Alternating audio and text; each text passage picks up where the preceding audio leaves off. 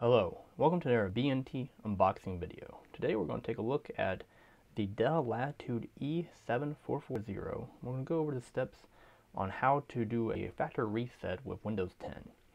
If you have an earlier version of Windows, you pretty much have to get your installation disk and format the drive and reinstall the operating system. But Windows 10 actually provides a way to do a factory reset through the settings, similar to how you would reset your phone.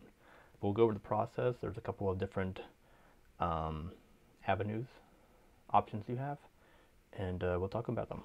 So first, you want to go to Start menu, click on the little gear over here off to the side for settings, and then once you're in settings, you're going to want to go over to, you want to go over to Update and Security.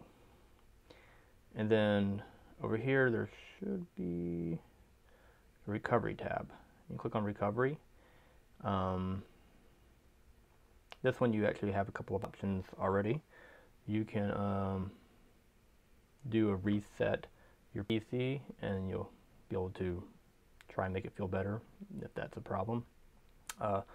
If you update it and things are not working right, you have an option to go back to the previous version.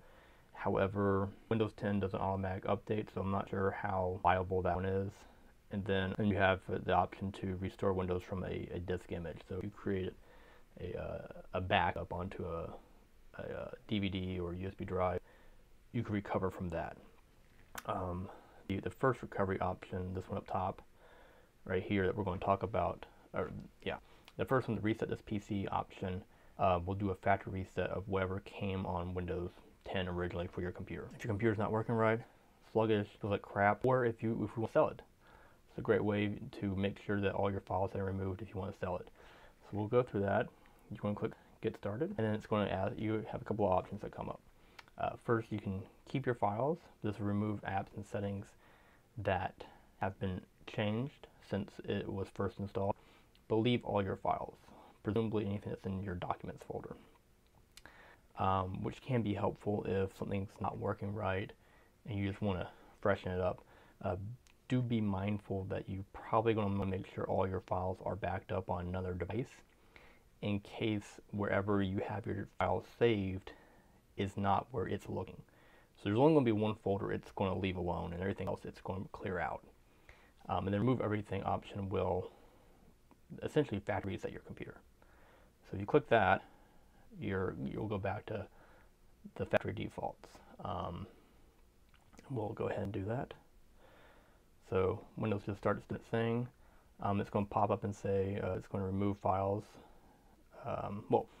Just remove your files the quick and less secure way. But then if you want to change that, you just hit Change Settings. And so this is turned off. It will just remove your files and do like a quick cleanup. It is not the secure method, but if you hit on, it will remove everything and do a hard recovery of the original files.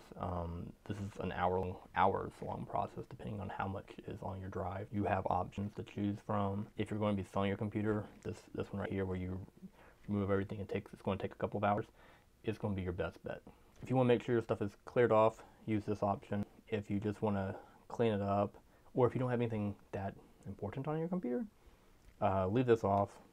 It'll only take you a couple, probably 10 minutes or less. Then if you haven't done anything very personal on it, or if you just did a lot of stuff on web browsing, a lot of that stuff you're going to have passwords to access anyway, so probably wouldn't, that stuff's going to get cleared out. But those are your two options that you need to recover your PC if you have Windows 10. And then once you select your selection, you just come down here and hit Confirm, and the computer will do everything in the background and you're all set. I hope that provided a little bit of insight on how to do a factory recovery reset on your Windows 10 computer utilizing the Dell Latitude E7440. Thank you for watching and have a good day. Bye-bye.